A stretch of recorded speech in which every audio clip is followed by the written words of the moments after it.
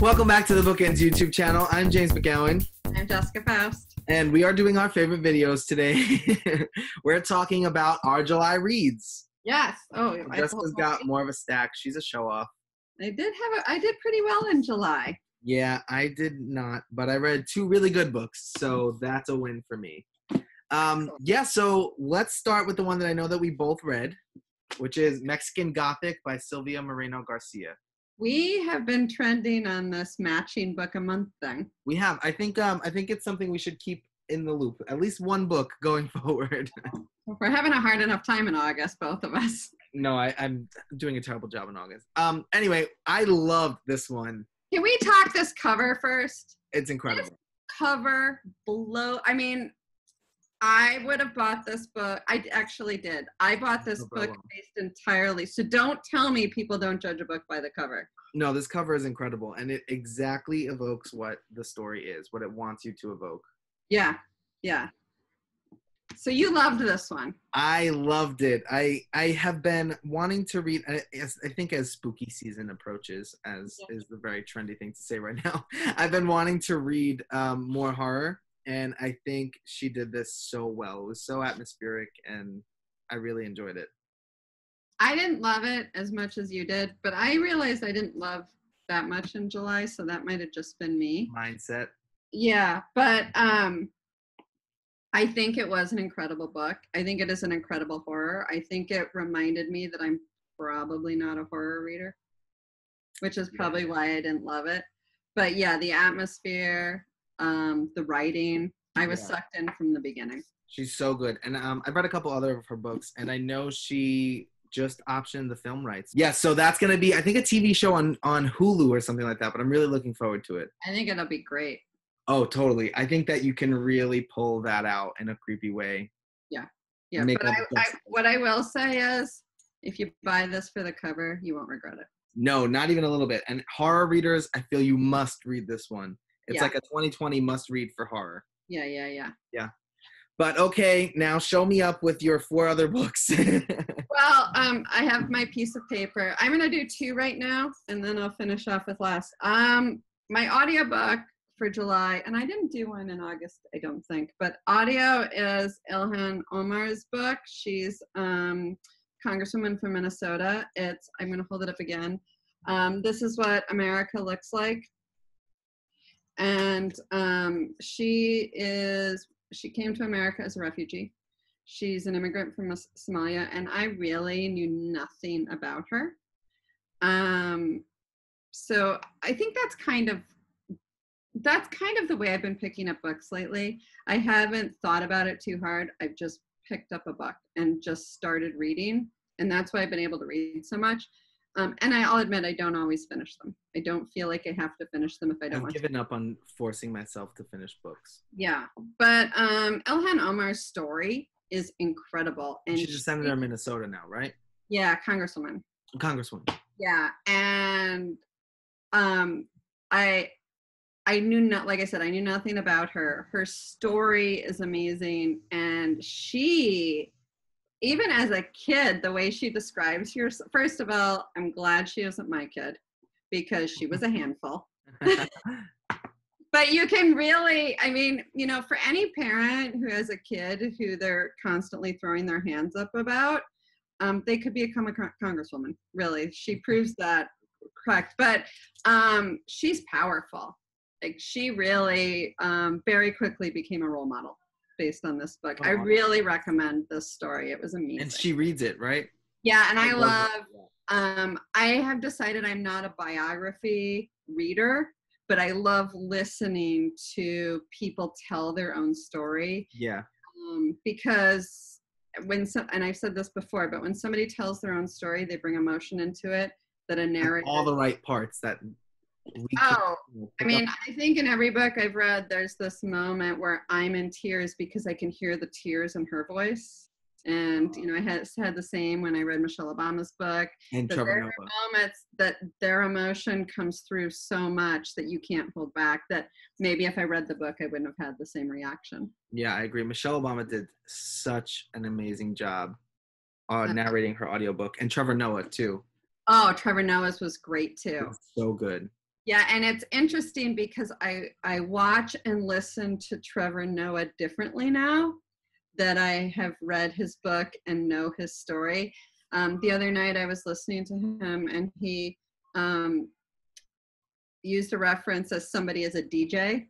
And I remember from the book where he had the friend, or was he the DJ? So anyway, I caught the reference immediately to his connection with his childhood, which was really cool. Yeah, I love it. So then I read Last Hang Standing. Oh, I remember this one on the BookEnds Slack. Yes, so Jessica Alvarez recommended this because I believe, I don't know if it was the last one we did or 2 of our videos ago, I had talked about Kevin Kwan because I'd read his latest. And I still love Kevin Kwan, really love Kevin Kwan. If you write like Kevin Kwan, I would love to see your book.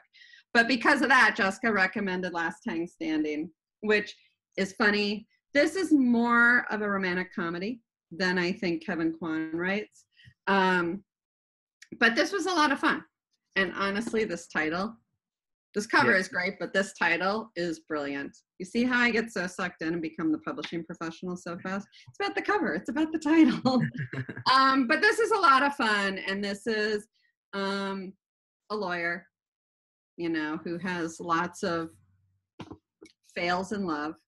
And but if you're a romantic comedy person, rom-com reader, definitely check that one out. Awesome. Well, I read Blacktop Wasteland, which was like sorry, the lighting is terrible, which was one of my more anticipated books this year. But it is a crime novel. It came out from Flatiron, I think in July. But it's about a getaway driver who sort of gets sucked back into his life, and it is so good. It was one of those things. I did not see that the twist's coming.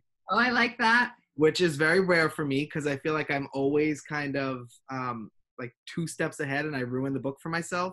But I just like let myself read this one and not try to predict everything. And it was such a like quick paced, really fun crime novel. So I loved it. Check that out. Yeah, I can bring it next time I stop by the office. The cover is very nonfiction to me. It looks a little like a memoir. I would have. It's a good thing it says a novel because I would have thought memoir. I thought that it looked a little like a memoir too, but there's something that feels big book to me about it. Oh, absolutely. Yeah, I love the cover. Talk about covers. Today's cover day. Yeah. No, it's great, but I definitely want to pick up more books by S.A. Cosby because he has like such a like a quick pace to his writing, which I love. Like I love when I read something and then before I know it, I'm 50 pages in, and that's how I felt about this.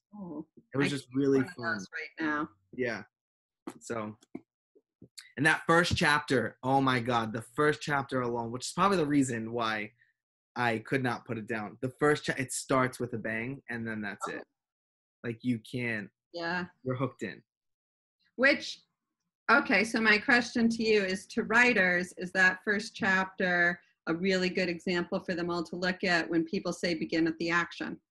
For mystery and suspense, totally. And crime, yes. I think this is a great first chapter to read because it really, I mean, I could not have in good conscience put this book down after reading that first chapter. Like if I had never finished the book, I would have been so disappointed in myself because I thought the first chapter so brilliantly, it just, everything was great. Like character, plot, you know, the hook, everything. Did you ever read The Dry, and I can't remember the author? Jane Harper. Australian? Yeah, Jane Harper. It's on my shelf somewhere. Jane Harper, The Dry. I believe her book opens with a prologue. And the murder. And that is the best prologue I've ever read. Yeah. And everybody knows that I'm not a huge fan of prologues because I usually think that they are a crutch. And a lot of prologues, especially like if it's a serial killer book, are all the same that I see, not necessarily in published books. It's told from the killer's point of view. But when I read that Jane Harper prologue, I was blown away. Same thing. I had to finish that book because it started out so great. Well, I think that's another good example for, first of all, great crime fiction, but also like a great opening with a bang. Yep. Definitely. This is definitely on par with that, though. Okay, put it on my list, please. Put it in my pile. I will. So you read this a few months ago. I did. I loved it. The Vanishing Half, Britt Bennett, and I know Jessica Alvarez just read it too. It was a whole BookEnds book club. Yeah, I was obsessed with this book the minute I heard about it because it is so my kind of hook. It's twin sisters, and I think I can do this without giving spoilers. Twin sisters who I believe at 17, 18 run away from home and just kind of disappear. And they're Black, and they live in a community, a Black community, but it's a community that prides itself on being light-skinned Black. So they disappear, and one of them proceeds to live her life as an adult by passing as white, while the other one lives her life as a Black woman. And they completely lose touch with each other. They live completely separate lives. The sister who lives her life as a Black woman has no idea what happened to her sister. She knows she's alive, I guess, but she doesn't know. She just kind of disappeared one day. Right. So it's fascinating. I love stories that do that, like that kind of weave the past and present together and then weave different characters together. I think it's so masterful, and it makes for like a really satisfying book when they all come together. Yeah, there are, I believe, 2 to 4 different storylines in this book that weave together the big story. I mean, each sister, their daughters, and then the convergence of the storylines. Yeah. So this is really, I mean, Britt Bennett is an amazing writer, and I have not yet read her first book, The Mothers, but it is on my list. Did you read it? No, it's on my list because I've heard great things about it. Yeah, me too. So yeah, this one's running through BookEnds. Everybody's reading it. Yeah. You should too. Who gets it next? Right, pretty much. So that was it. Not many reads this month. Well, I think we read quality books, so that's what we'll say. Well, July was busy. We were super busy, and I mean, we're still reading almost a book a week. So. Yes, you are. My August, I've already got 3 books ready, so we hope that you'll come back and join us next month to talk about what we read in August, and we'd love to hear what you read in July, because I think we're always looking for a good recommendation. So drop them in the comments. Definitely. Don't forget to like and subscribe so you can see us next time. We will talk to you soon.